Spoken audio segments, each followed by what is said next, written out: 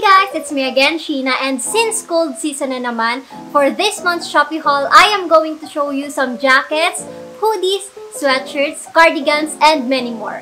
Also guys, please don't forget to follow us on TikTok at olivertrio_ kasi I also create Shopee haul contents there.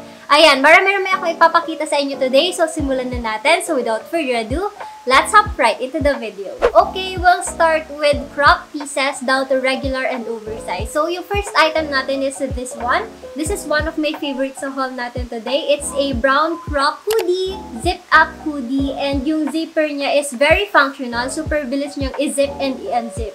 Also, meron din siyang pocket both sides, which I like kasi maganda siya pang forma. You can wear this as is or pwede nyo rin siyang gawing cover up lang. I got this one in size small and brown lang yung only color variation for this one. One thing I like about this pa is yung fabric niya inside. It's not fleece. Kasi guys, mas prefer ko yung cotton na fabric inside kasi mas comfy siyang isuot and hindi siya mahirap labhan. Next item is this one. Ayan, this is a baseball jacket and this is from Lovito. Ayan, marami akong items na ipapakita sa inyo dito guys from Lovito. So, gamitin nyo na lang yung code ko here para maka-avail rin kayo ng discounts. And good thing kasi no minimum spend yan. Alright, back to the jacket. I got this one in size small. Sayang nga kasi guys, green lang yung only variation for this one. Sana meron din sila nito in other colors kasi ang ganda talaga.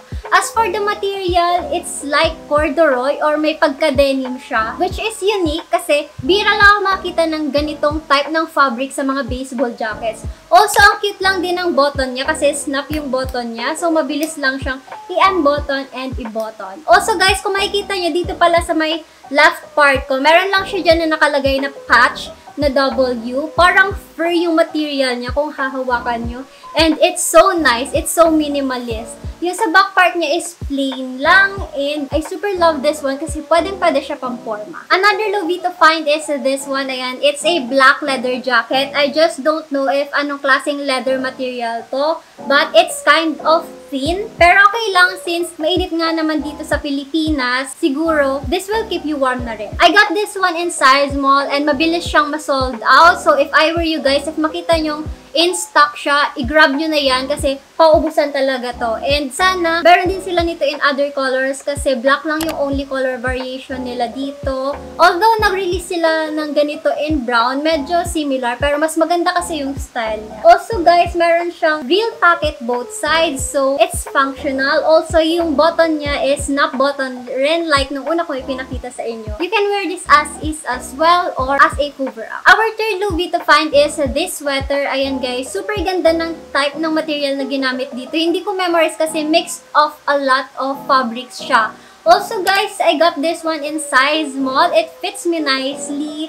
And one thing I like about this is yung style niya pa dito sa sleeve part. Para siyang pa-flare, kumbaga sa flare pants. And I suggest na mag-wear na lang din kayo ng inner since parang yung style niya is may butas-butas. Ayan, malalaki kasi yung stitching here. And yung dito niya pala sa neck part is turtleneck. Super haba niya. So, kayo na bahala guys mag-adjust if paano nyo siya gustong i-style. Another favorite in this haul is this. Ayan, as you can see, sobrang comfy lang ng style niya. And yung design niya, parang may mga blocks lang dyan. Ang ganda guys ng color combination niya. Available siya in brown and pink. This one pala is in free size. Although free size siya, maganda naman yung fit niya sa akin. Hindi naman siya super loose. It's just that it's stretchable. Kaya siya sinabing free size. Also guys, kung makikita nyo ng malapitan, sobrang kapal ng material niya. So this will keep you warm this cold season. Next item natin is this one and only cardigan sa haul natin today. I got this one in brown. I don't know if available siya in other colors, but this one is free size. Stretchable din yung material niya and it's made of knit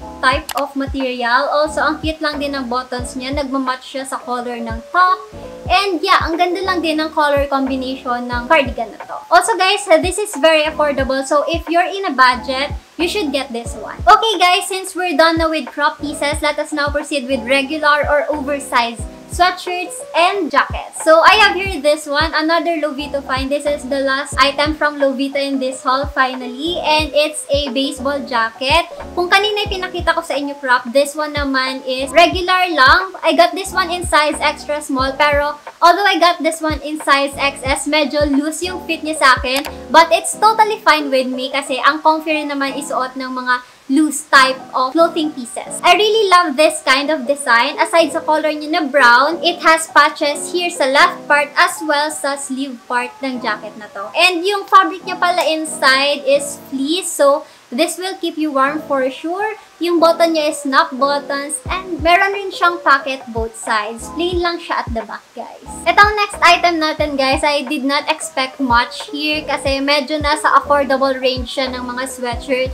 Pero nung natanggap ko, as in, sobrang natuwa ako kasi ang ganda-ganda ng quality ng material niya. And eto, guys, yung item na sinasabi ko sa inyo. As you can see, napaka-minimalist lang ng design niya here. Meron lang siya dyan na blue na print. It's like a statement sweatshirt na nakalagay dyan na have fun. And sobrang ganda, guys, ng quality ng print niya. Hindi siya basta-bastang mababakbak. And yung sa material niya naman inside, it's cotton, which I love. I told you naman, guys, kanina na I'm into cotton type of material pagdating sa mga sweatshirts. Kaya I can't wait to wear this sa school. Pwede ko siya maging go-to sweatshirt, kumbaga. Also, I got this one in size medium, which is their smallest size. They have this in black and pink and light apricot. So, if you want to have this in other colors, you can buy it as well. And yung fit niya pala sa akin, guys, is a bit loose. Gawa ng nakuha ko siya sa size medium. Our next item is this one. Kung makikita nyo dyan, guys, sa camera, para siyang bright red, but it's not. May pagka-maroon siya na color or